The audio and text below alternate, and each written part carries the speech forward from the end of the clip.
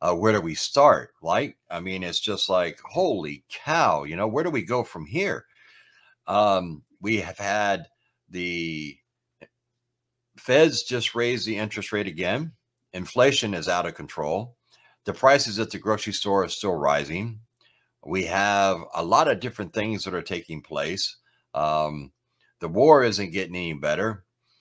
And, you know, as far as a lot of these different things that are going to be taking place over the next few months, there's going to be a lot of people that's going to be hurting. And where we go from here is we really need to be doing our due diligence. We have to be on top of our game. We have to make sure that we are doing whatever we can do to be prepared for these winter months that are coming up. For one, food prices, they are still on the rise. And a lot of people have sent me emails while I was gone, and they are reporting that they're starting to see shortages in their stores on certain products. A lot of canned goods, frozen goods. Um, a lot of places, the fresh food is pretty good. And then in other places, people are reporting to me through email that, you know, a lot of their fresh food is not so fresh. It doesn't look so good.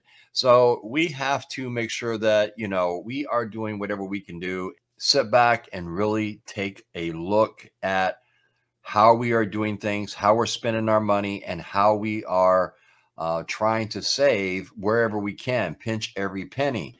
We are on the verge of people going hungry and people freezing to death all over this world.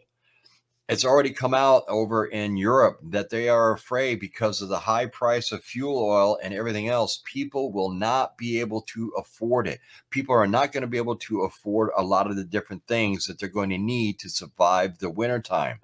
They're already forecasting over here in a lot of different areas, it's going to be a colder winter than normal. There's going to be a lot more snow. There's going to be more intense snowstorms. Down here in Florida, they're predicting it's supposed to be colder and wetter than normal.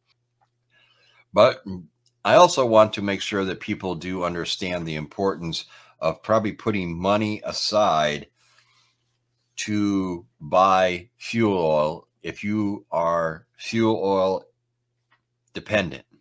If you don't have another way of heating your home, which could be a very, very bad situation this year if you are on a very tight budget, especially a lot of you senior citizens or you people that are on Social Security that are on my channel that are community members, and I know there's quite a few of you out there. It's going to be very hard.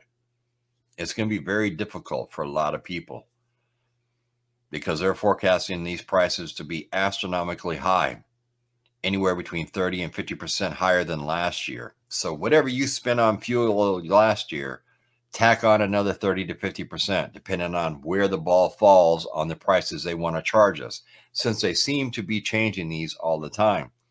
There's a lot of things that are going on, like with the gas prices. Right now, the gas prices have been coming down in most general areas. Now, there's still a lot of places where it's over $4, but a lot of places it's $3 and under. And what is taking place with that is because they released so much of our reserve that we had to help bring these prices down. Once that oil is all filtered out of that system, all right, and unless they release more, which I don't think they should, because that's for our reserves, what's going to happen is you're going to see the prices of gasoline and diesel fuel go back up again. And that is one of the main reasons why you're seeing a lot of different companies, like FedEx just announced yesterday that they're raising all their rates because they already see the writing on the wall. They're coming into the holiday season. The prices are going to start going back up on the diesel fuel and everything else, and they don't want to eat the costs. I don't know if UPS is going to follow with the same thing. The post office has had a rate increase not too long ago, and you know, I mean, it's all part of the show here, folks. Basically, as they keep raising these interest rates and everything else, what they are trying to do is get the inflation back in control.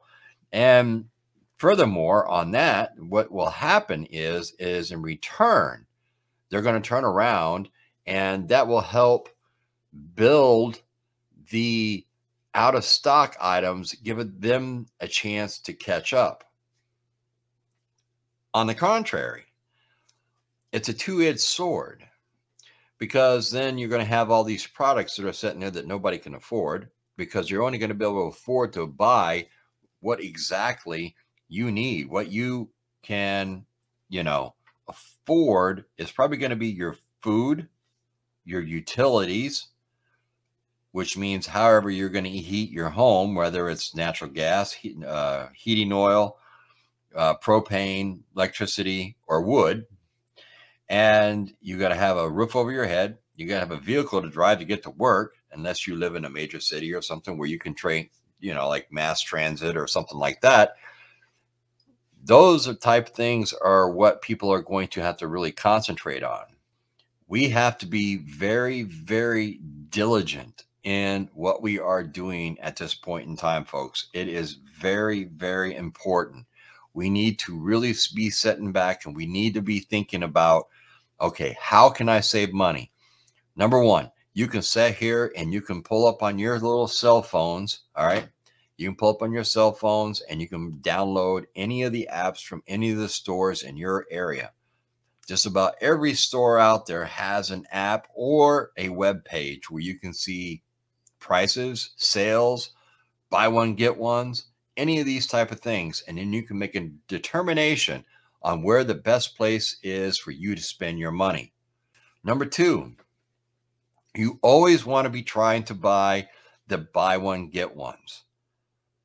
All right. That's a no-brainer. It just, boom. Always try to get the buy one, get ones on the products that you're going to use or eat. Obviously, if you're not going to use it and not going to eat it, don't buy it. But you have to be a very smart, thrifty shopper nowadays. You have to look at it this way. Your hard-earned dollar there isn't buying what it used to buy even a year ago. What you used to be able to go to the store and purchase, you just can't do anymore. So you really have to sit here and think about the things that you can do on a daily basis just to survive. How you can stretch that dollar out, how you can make it work, and how you and your family can live a comfortable life, and you're still trying to make sure that there's food on a table, you're putting food away for a rainy day, prepping, and all the little necessities that come along with having a family. The biggest thing that I want people to take away from this video is we have to be very diligent with our money over the next 5 to 6 months. And we got to get through this winter time. Maybe we can get out of this hole where people aren't hurting as bad. A lot of people don't believe that that's going to take place until 2024. They think 2023 is still going to be a very bad year for the economy, inflation, recession, food prices, food shortages, the whole 9 yards.